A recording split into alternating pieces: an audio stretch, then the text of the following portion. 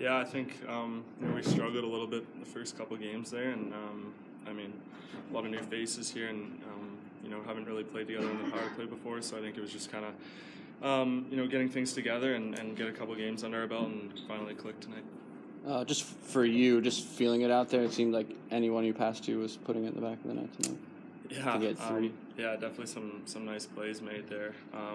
But yeah, I think just feeling it out. I think I'm still sort of feeling it out.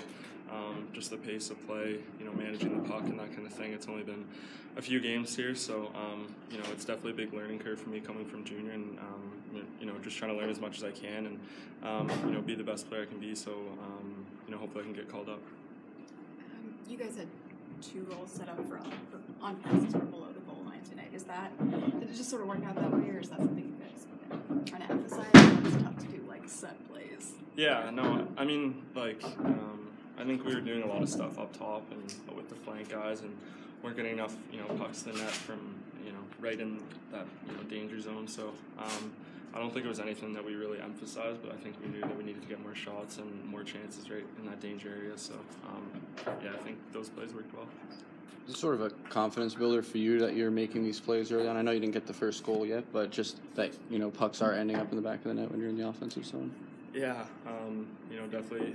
I've had a couple of chances since I've left for the summer, and haven't really got the bounces. So tonight it was kind of nice to add on the score sheet there. And but yeah, like you said, confidence is just growing, and hopefully I can keep building on it. Thank you.